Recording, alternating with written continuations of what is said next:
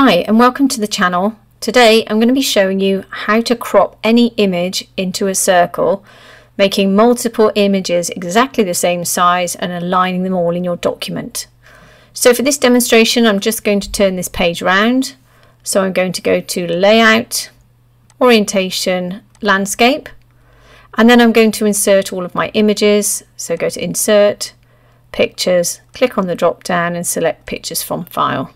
So here I have all of my files, so I'm going to select the top one, hold down my Shift key and select the bottom one and click Insert. Now if I zoom out you'll see what's happened. All the images have been inserted, but they're all on different pages and they're all different sizes. So the first thing we need to do is adjust all of these images and customize them so we can move and resize them. So we go to this image first. So the first thing you need to do is select your image, right click, go down to wrap text and select in front of text, and you can see the images are going to begin to move around. So first of all I'm just going to resize it so we can see all of our images on each page. Come to this image, do the same, right click, wrap text in front of text, and again we'll move that one over and resize it. We'll just get rid of this one because it's a double one. For the cake here, again do the same, wrap text in front of text. Okay, so now we've got all of our images. You need to decide on how big or small you want these images to be. And if you want them in circles, you need to crop them so they are 1:1, which means they're a perfect square.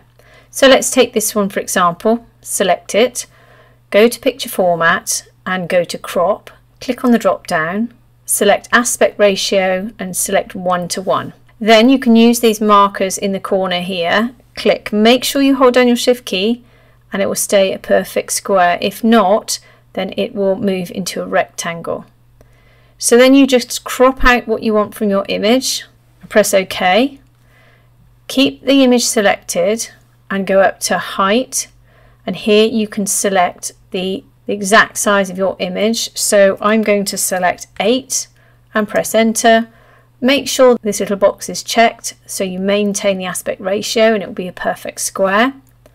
Then go to crop, select crop to shape and select a circle. And there you have your circle. Now if you don't crop to a square first, this circle will become an oval.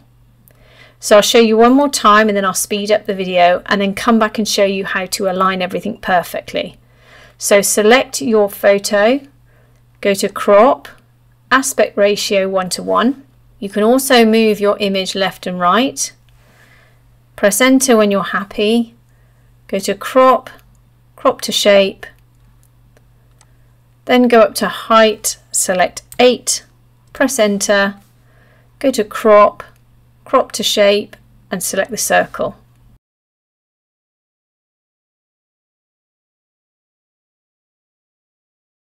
Okay, so now we've got everything cropped. You need to decide where you want your images to go, the top row or the bottom row. You may want them lined up one on top of the other or smaller. What you can do is you can select all of them by holding down the Command or Control key, and then once they're all selected you can actually resize them all together. You don't have to go across and resize them one by one, so it's a really good tool to use. Deselect them all. What you have to decide here is to place this one here and this one here in alignment. So select this one, hold down the Command or Control key and select this one, go to Align. You can either choose any of these top ones, left, center or right. It will have the same result. Then again you can do it to these two here and select to center, and then whilst they're both selected you want to decide how far apart you want all these circles to be. Obviously you want a little bit of space between them, but you can have them so they're this far apart from this one to this one or closer together. So if I put them about here, then we can go along here holding down that Command or Control key, go to Align, go down and select Distribute horizontally. That will generally move them so the space in between them is exactly the same. Then Align, Align to middle, and then you can group them together. Here you can do the same.